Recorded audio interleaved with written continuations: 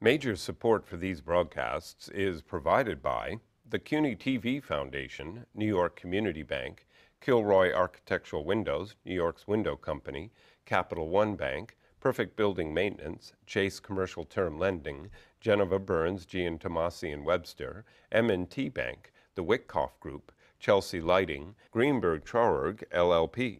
Additional support is provided by Ackman Ziff Real Estate, AKA Hotels, Corman Communities, Bank of America, Merrill Lynch, Bank Leumi, USA, Briarwood Organization, CBRE, Colliers International, NYC, Cushman & Wakefield, DDG, Douglaston Development, Levine Builders, Dime Savings Bank of Williamsburg, Eastern Union Funding, Flushing Bank, Friedman LLP, Herrick Feinstein LLP, Hersha Hospitality Trust, Investors Bank, New Banks, James D. Kuhn Real Estate Center at Syracuse University, James Orphanides, Centurion Holdings, John Katsimatidis, Red Apple Group, Margolin Weiner and Evans, Madison Realty Capital, Meridian Capital Group, Newmark Grubb Knight Frank, People's United Bank, Popular Community Bank, SJP Properties, Sterling & Sterling, Stonehenge Partners, Urban American, and these friends.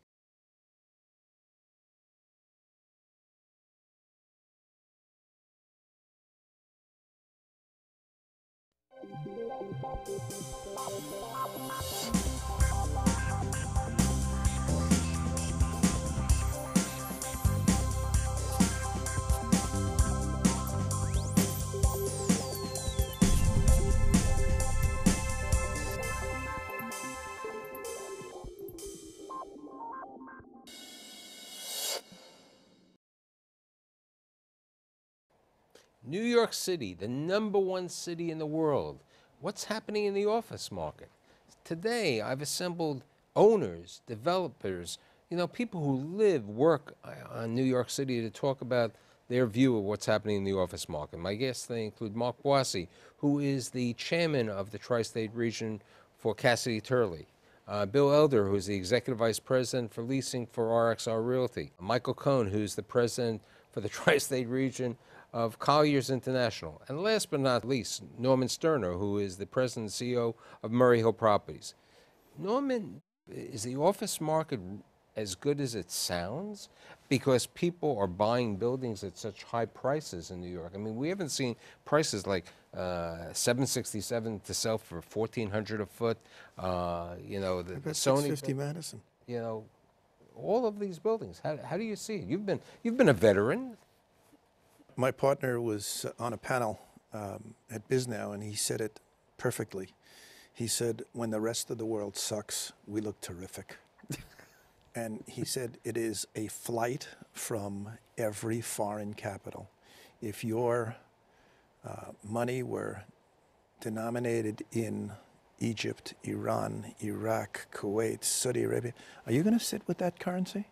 Or are you simply going to move it out and do something better? So that has an effect on the investment sales, which is competition for you guys when you've been buying a lot of property. What's the rental status today? We know that, Midtown South is the hottest neighborhood. Maybe a vacancy of 1.6. It's really low down there. And then there are other sections of town. But we talk about, and we talked a little bit before with Bill about 6th Avenue, there was a glut of vacant space. And now what are you saying, Bill? What's happening? We think within probably the end of the third quarter, beginning of the fourth quarter, we're going to see substantial erosion of those vacancies by major corporate tenants that are taking big spaces of 250,000 feet and above. In fact, I think what it'll do is create kind of a frenzy that people are going to have to scatter and go to other vacancies to find replacement homes. And the good news, that comes out of all of that, when you look at Sony, who's one of the tenants in play for those 6th Avenue vacancies, the building that they're leaving behind is going to be repurposed into hotel and apartments. So that comes out of the But inventory. don't we have, I know that there are a number of buildings at the Trade Center that are, that we have available space, and you have Condé Nast over there, and then you have the other company who moved, you were talking before, at Silverstein's property, and then you have other space over there. can't they absorb? Plus, we have Battery Park City. You know, we have Brookfield with like 3 million square feet of space in Battery Park City. This is why it's dangerous to generalize about the Manhattan market, because Manhattan is really an amalgam of submarkets, each one having a different dynamic. And the Class A market downtown is now one of the most competitive, because you do have Silverstein and the Trade Center and Brookfield Place competing for tenants looking for Class A space downtown. But as a perfect example of one of the ironies of New York City, and the reason you have to look in a more granular fashion, if you look at the older buildings downtown, there's a flight to them, an exodus of tenants who are being priced out of other parts of the city, who are now looking at these beautiful buildings that were built before the war downtown, have gorgeous lobbies, quirky but light and airy floor plates. But, you know, I always hear, you know, that we need the capability of the younger people want to work in these offices. They want this fancy type of situation, right? You know, Younger people want to bicycle live, racks, you know, a little green. It's all live, work, and play. And that's why you're seeing such an amazing market in that Midtown South market. They want to be there. They want to be where they're living, where they're working, where they can play. There are plenty of restaurants, plenty of places to hang out. And the marketplace there is, the spread between that marketplace and Midtown is now just 15%. 5 years ago, what do you think it was? It had to be 30%. Try 70%. Yeah. It is dramatic what's going on. There's such a disconnect between Midtown South and Midtown. It's astounding. But I here's would the be thing. willing to bet that if you took out space over 100,000 feet, large floor plates, that the rest of the space is in single digits as a vacancy. Well, I would argue that the Midtown South rents that we're getting are greater than many landlords are getting in Midtown, particularly the Grand Central area. And also, you know, to a certain extent, the differences are disguised, because Midtown South buildings rent without cleaning, and Midtown buildings offer cleaning. Midtown South buildings, the work letters tend to be smaller. It's a very advantageous market now, and that's why we're seeing capital flying into the Midtown South market, and a dramatic increase in the cost per square foot. And what about, I mean, Yahoo didn't go to Midtown South. They went to the New York Times building. You know, But look at the character of the building. What I was going to say before, you know, I just want to make a comment on what Michael said. Totally accurate. I mean, the net effective rents, Midtown South versus Midtown, in many cases are much higher, right? So that's a very interesting fact. But the other interesting thing to me is, we talk about, you would think that a employment force would want to work in a big kind of fancy modern office building. But our tenants who live and work in the Starrett Lehighs and 626 of the world tell me all the time, this is the environment they want to work in. They want to work in these older buildings, you know, brick facades. And so when you look at the New York Times building, it doesn't, it's not hard to draw the correlation of why they're there. You know, when you go inside of the building, it's got the bones that you are know, very similar. Mark brought out before, when we were in the green room, the discussion about Eddie Minskoff built a beautiful building down in Cooper Union area. 51 Astor. 51 Astor, which is a highly regarded area. People want to live there. They want to play over there.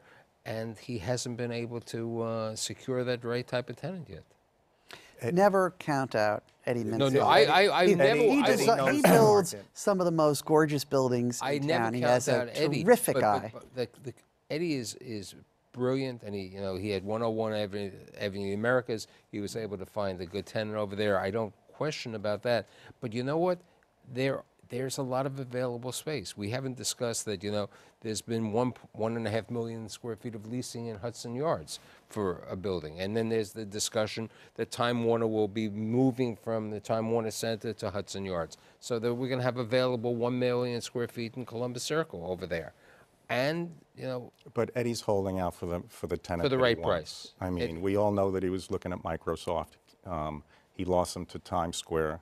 And it was a price differential that Microsoft just couldn't give up. And they are partially leased. I think St. John's is in the building. That was a requirement from the city to build the building. They're negotiating. So there is either a lease in place or they're negotiating. I've heard that they've actually got some traction right now. Now, you guys have been one of the most active purchasers over the last couple of years.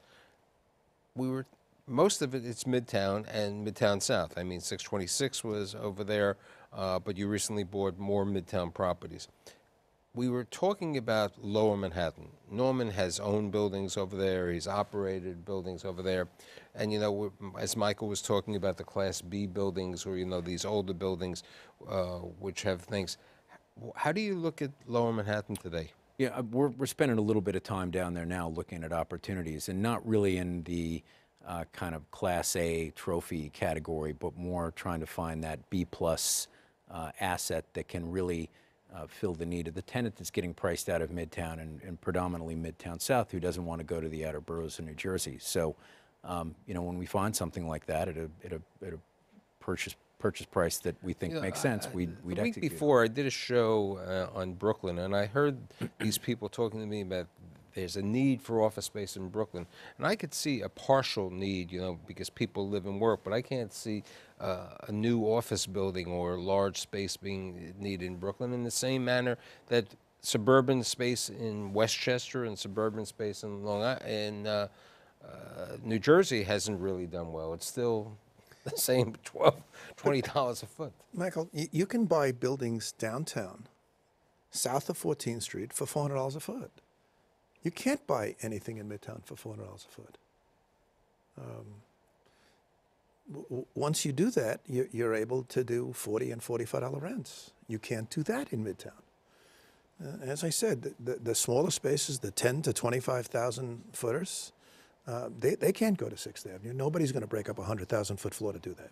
They can't go to Hudson Yards. But what about, you know, as I would say, the Jeff Garau 8th Avenue buildings, okay? The buildings, you know, from 34th Street to 42nd Street, you know, those, and the side street buildings, you know, as we would proverbially say, the Garment Center, which is no longer in New York City. What about those properties? Chelsea is gradually creeping northwards.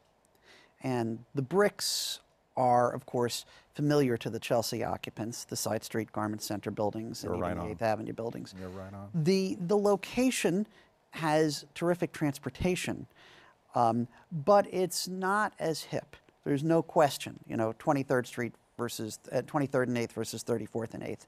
But I think there's an inevitable transition underway because the community of employers that are indigenous to Midtown South they're growing, their population is growing, and they got to go somewhere. I think your case in point is Yahoo. What did Yahoo just do? They just leased 150,000 square feet on 43rd Street off 7th Avenue. Perfect. Right, but what Bill was saying is that the bricks over there, the building had a feel because it was a Yes, that's former right. New exactly York right. Times building. That's great. But So- in a similar manner, if we talk about what happened in Hudson Square, that you took all the Varick Street buildings and the old printing buildings where you have a lot of communications, publishing companies, the radio stations, you know, being down there because of the high ceilings and unusual Well, it's also the spaces. affordability as well. You know, up until recently, those were $30 and $40 deals. You know, I think the pricing's come up now, but those were, you know, very affordable deals. But And also the neighborhood is still cool. recognize that you can't build a pre-war building anymore, right? By definition, right? And the supply is in fact dwindling, less rapidly today than it was, but there are still pre-war buildings that are being converted to to hotel and residential. So you have growing demand and shrinking supply. You know, you relate that, and that relates rather well to this discussion, which I'd like to bring out about this Midtown rezoning. And, you know, these are B buildings, you know, let's say like 317 Madison Avenue or some of these other side street buildings, which are 60 years old, 70 years of age over there. And then some. At least, you know, if you go down Madison Avenue, some of these buildings which are in really miserable shape. What's the thought, you know, as owners, as people involved in this in the city of New York? Do you believe we should have the rezoning? Do you see it happening? Norman, Michael? You know? The rezoning won't happen now until 2017 to 19, forgetting the war that they'll have over the air rights, who owns them. and it'll take time to take down what's there and to build a new one. So you're talking, anywhere from 5 to 10 years in the future. But tell me what park they go to that's close to 45th and Madison. The sidewalks are crowded now. The infrastructure, other than the subway, that the Second Avenue subway or the new one going to the west side, Grand Central's crowded today. What they're not doing, they're trying to sell the air rights. The city is going to get a small amount of money, assuming that Penson doesn't fight them for who owns them. But isn't it the city is selling air rights in Hudson Square also? Not Hudson Square, Hudson Yards. There's room to grow there. Okay, there's room to grow, but you have transferable air rights that you can utilize for development. And the developers are building an extraordinary infrastructure to go along with it. On the west side. On the west side. Yeah, Norman's they're point not is doing well it. taken. On the one hand, not every building that was built a half a century ago is an architectural gem. Some of them, it's just their time to come down. So as long as the zoning requires you to build less than you tear down, they're not going to get torn down. That's an impediment to progress.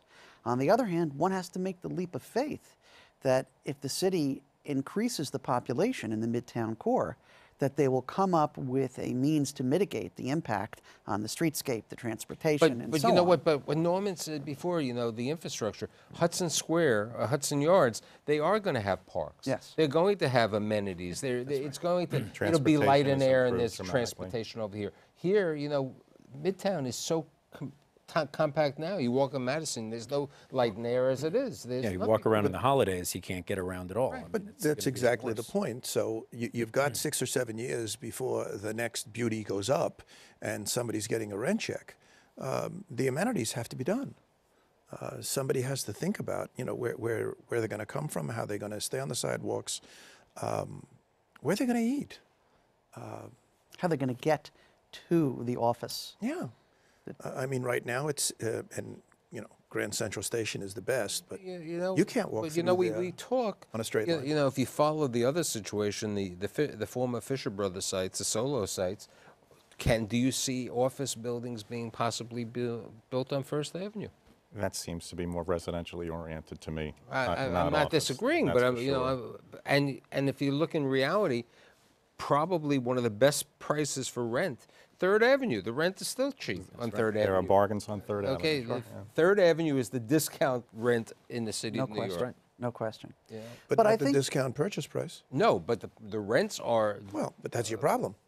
But New York has to make a decision for the long term. We do need new development. Yes. And are we going to become one of those cities where the core migrates gradually away from its original location? So Grand Central becomes, like I think it did in the 70s, a little before my time, but I do recollect going to the Commodore Hotel, and Grand Central was not a popular location. So are we going to let Hudson Yards overtake and replace the Midtown core as we know it today, or are we going to encourage development and renovation in the Midtown core of both new buildings and infrastructure to keep pace? It's a very interesting. I've been spending some time with the Hotel Association, and I picked up the newspaper called Hotel, their weekly paper, and people would be surprised that the New York Hilton is celebrating its 50th anniversary. So let's understand that 50 years ago, the Hilton, which is the largest hotel in the city of New York, was built. And the office buildings got built. The newer office buildings over there, the 1330, 1345 was later on, but the Time Life building, 1221, these are all 50-year-old buildings while they were there, but there was more light and air on 6th Avenue. Well, what you're talking about, there is, you can see some. Well, how about the city making a restriction that if you're going to go twice the FAR that's there now, you have to put public space in? It's not beyond the city's capacity. They've done it before. They should do that. That's absolutely right. Look, it's kind of a tragedy that we consider, Mark and I as brokers, consider. But you're also an owner, so both. Okay, but consider new construction in Manhattan is something that was built in 1990. That's considered a new That's building, brand new. right? That's brand new. That's and that's 20 years ago. But let's also look at what they did at 1330. They took a building, okay, and they resurrected it. Okay, it was built over there. They put a lot of money in, and it's a great building. And it doesn't look like, even though it was built probably 45 years ago, 50 years ago. Late 1960s. There's no question that we have a terrific way in New York of remaking the old. We did it for our building on 60th and Madison, which now has a new skin.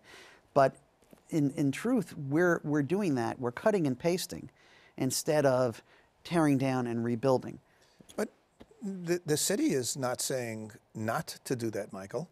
I think it's a great idea. I think the older structures cannot have the bandwidth. They cannot have the air conditioning. We don't even have the electric to power every one of these new buildings. So tell them you can't go 30 times FAR. You can only go 27, but you got to give public space. People watch from around the world. They want to know about the opportunity. What type of deals can a tenant get today? Can they move to Park Avenue? You and I have always had this joke about Park Avenue space. Yeah. Can people acquire property for less than $100 a foot to rent? I'm not talking about a purchase. Surely. On Park Avenue. There are sublease availabilities in the 50s and 60s per square foot presently. And then there's direct space and higher aspects of some of these Park Avenue towers where you can do deals at 80, 85, 90 a foot. But don't we also have 280 Park Avenue, which is going to be predominantly... Those not everything's going to be $100 a foot in that building, well, I think, down in the stay on the lower floors. Bill was talking earlier about the phenomenon of 6th Avenue, about the number of tenants. Tenants perceive it to be a tenant's market, and that's a good thing, frankly, for all concerned, because people are coming out of the woodwork. This is an opportunity to secure space in terrific buildings for a long term at a rental which we know is going to look favorable 5 or 10 years down the road. And but isn't it reality when Norman has been on the show in 2007, 2008, 2007 or 6, and rents were $100, $110. I mean, we haven't seen, rents like $200 a foot rents. I know, but that's for the top of GM, the top of. But I'm talking about rents which are probably in the $50 range today. We were at $100, so. And aren't tenants... Wait. No. You saw a $100 rent come down to 50 since 2008? I think you've seen a $100 rent go to 70. Yeah, maybe 70 or 80, but I don't think the fall-off's been on the owner quite that great. And the amount of leverage that he had and what kind of shape he was in. Right. But regardless of the actual numbers, we've seen a sharp drop since '07 in the rents for what I would call Midtown Class A product, things that don't overlook the park necessarily. And I think that's what's brought out the feeding frenzy that you were referring to earlier. And I think, frankly, in the long run, it's a good thing for the city. We want to retain these large employers. We want Sony to move from, 550 Madison, somewhere else in the Midtown core. We don't want them to disperse to New Jersey or Westchester. And affordable rents and excellent quality buildings are exactly what keep the Sonys of the world in the Midtown core. And let's not forget the fact, the whole New York proposition of hiring people who work at Sony, they don't want to work in New Jersey. Let's be realistic. New York City. Do you think, Panasonic, if they weren't in New Jersey already, you think if they were in New York City, they would run to Newark, New Jersey to be over there? I mean, Governor Christie... It depends what they do. Okay, it depends on what the business is. But what New Jersey did with these special credits, the urban credits, they gave these tenants, the tenants, great deals that they're not paying rent. If they had taxes, they didn't pay taxes anymore. It was great incentives over there as long as it's near the subway hub, the train hub over there. It's an interesting point. Think about where Manhattan, and particularly lower Manhattan, would be today if the Jersey waterfront didn't have that as-of-right giveaway. It has been an extraordinary drain on the population on this island. And it's not for me to opine on the pros and cons of municipal incentives, but I can observe that the impact has been extraordinary.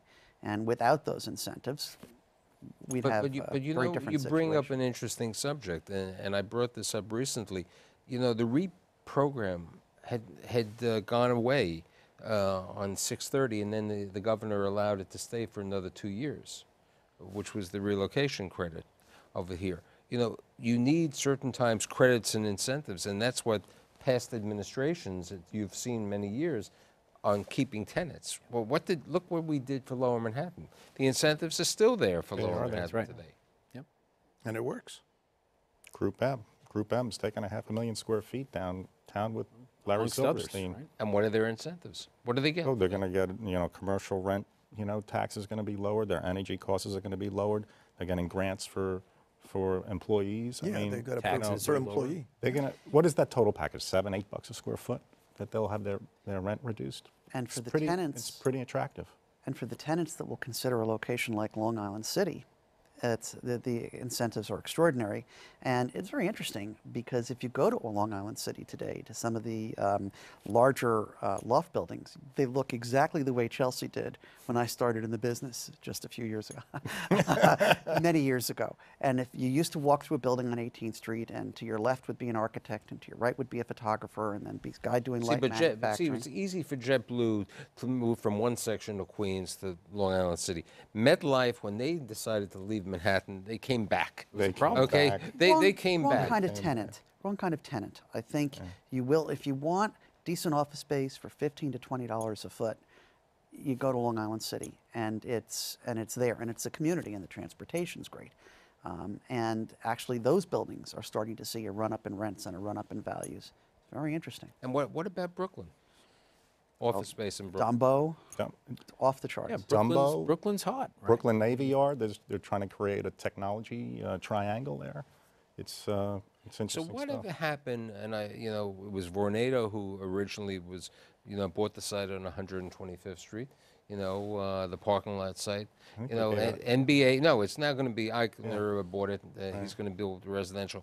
What about, with Columbia, with what's going on in the Columbia hub and the amount of medical advancement? Do you see Harlem and north of 96th Street for office and other markets? Maybe biotech, medical. You look at the influx of all the bioengineering firms that are coming into town.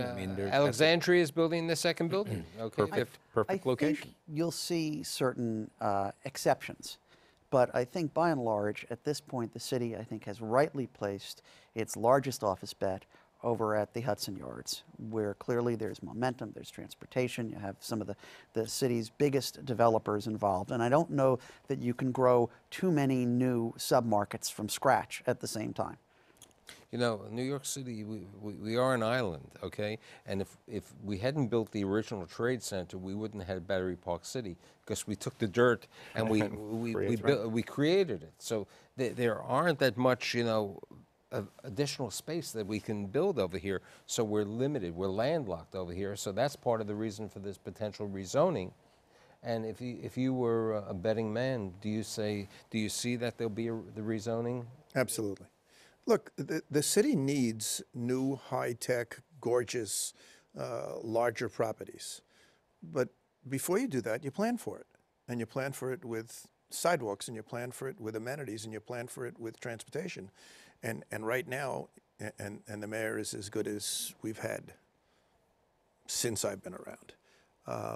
But nobody's planning for that yet. All he wants to do is push through this additional zoning, and nobody's saying, wait a second, what if we don't get all of the other things? How do we build? How do you put another 10 million feet there? So I think, we've got a pretty good perspective on how the market is, which looks pretty good. Very steady. It's steady, and, in the third quarter, it looks like it's going to be growing. The nice thing is Lower Manhattan is finally building up some tenants. The Hudson Yards has picked up some major tenants and certain other things. And if certain other tenants go on, you'll have Joe's property over there and Brookfield's property. And the things look bright. And I'd like to thank Mark, Bill, Michael, and Norman. And I'll see you next week.